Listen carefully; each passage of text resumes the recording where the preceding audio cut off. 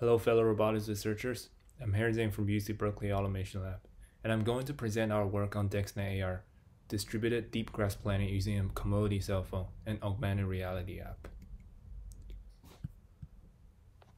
Here are some motivations for our work. Grasping is a crucial task in robotic manipulation.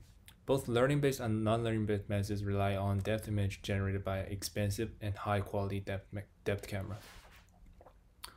Augmented reality, which was first put together at Armstrong Lab in 1992 to train US Air Force pilots, is an interactive experience of real-world environment where objects in the real world can be enhanced by a computer. Moreover, AR allows 3D objects to be placed in the scene. Under the hood, the software constructs a 3D representation of the scene using an RGB camera and its motion. In 2017, Apple released ARKit free development kit that allows AR to be run on iPhones.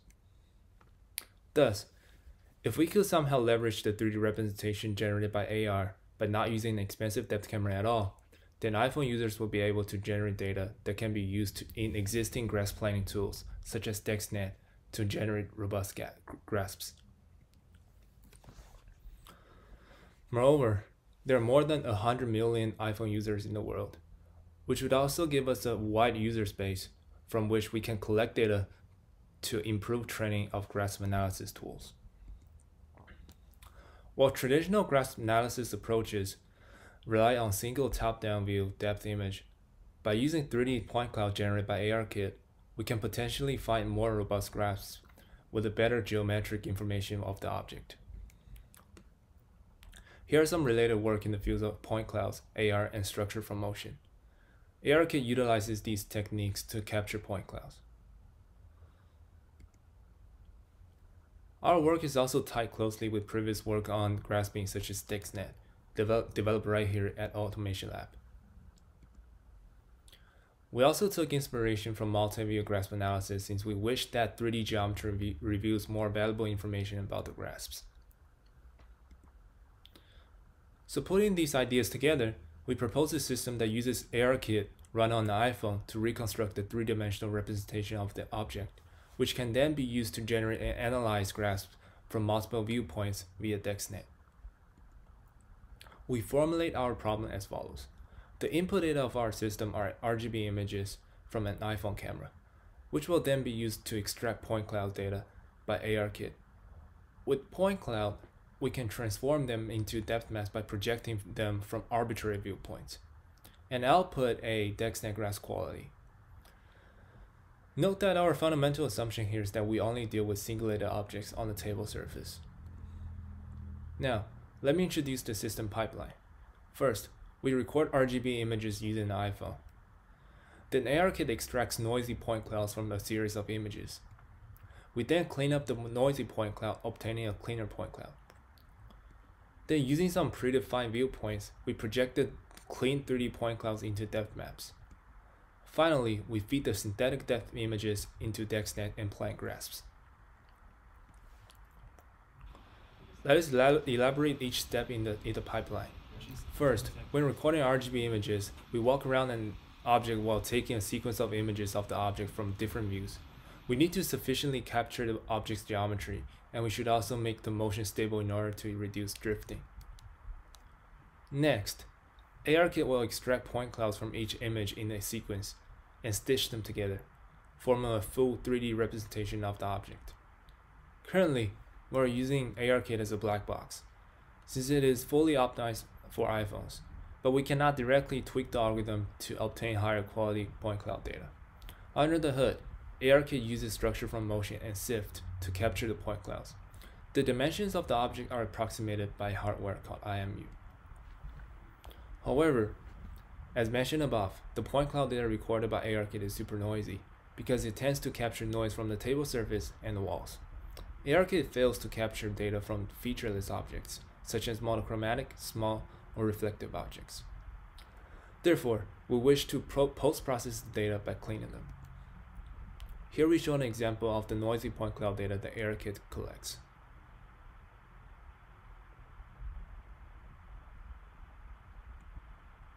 To clean the point cloud data, we need to first filter out the noise from the table plane by fitting a plane equation using ransack.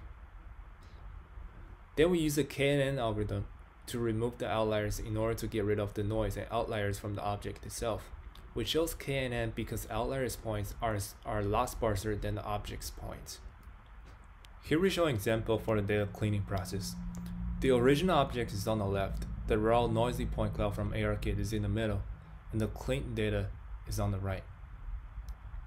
To generate depth maps from point clouds, we use PyRender to load the 3D point clouds and project them into depth maps based on 9 predefined different viewpoints of a synthetic Foxy camera, which is specified by the camera intrinsics matrix.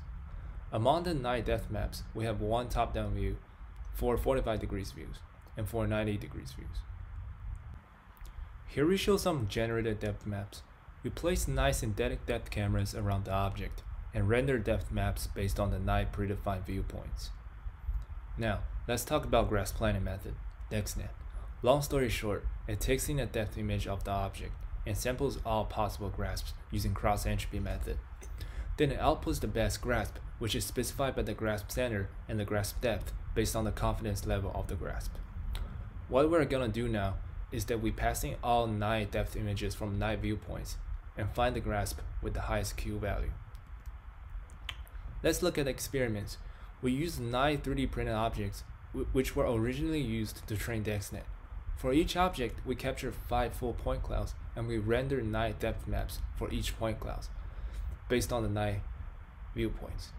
Therefore, we have 45 point clouds and 405 depth maps in total. Here we show the results of Dex-Net on all 9 objects. The images on the top row are the ground truth objects, and the middle row are the point clouds, and the bottom row are the plant grasps from the best viewpoint, which has the highest Q value. Note that object 9 is a failure case because it is too reflective. Now, let's analyze the results of single view grasps and multi-view grasps. Specifically, we compare ground truth depth images and AR-based depth images. Using an example of object 3, we see that Foxy depth camera is only able to capture top-down view depth, thus limiting the degrees of freedom and even grasp robustness. We also see that the top-down plant grasp also collided with the nose and ear areas of the Yoda model. In contrast, the sideways grasp planned by Dex-Net AR avoided those areas, resulting in a more robust grasp. In conclusion, we have proposed a system using commodity hardware and AR software on an iPhone to capture the point clouds. After some proper cleaning, we generate depth maps of the object from arbitrary viewpoints. Then we have shown that ARKit-based depth maps can indeed be used for grasp analysis in Dex-Net. However, one drawback in the existing system is that data collection process is very slow, and we are working on shortening the time. In terms of next steps and future work, we would like to improve the system accordingly. First, from the perception part in our pipeline, we are currently looking into faster learning-based 3D reconstruction methods, such as Learn Stereo Machine, or LSM for short. We also want to add support for Android devices, which requires a different mobile AR framework called AR Core. We are also working on generating better synthetic RGB and depth images from categorized 3D meshes as training data for downstream training tasks.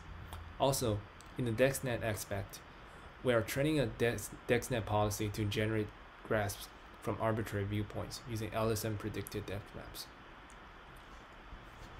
Thank you all for listening to my presentation, and I look forward to answering questions. Feel free to send me your point clouds to my email. And if you want to try out the point cloud recording app on your own, please visit the project's GitHub page. More details are in the paper and we welcome collaboration. Thank you.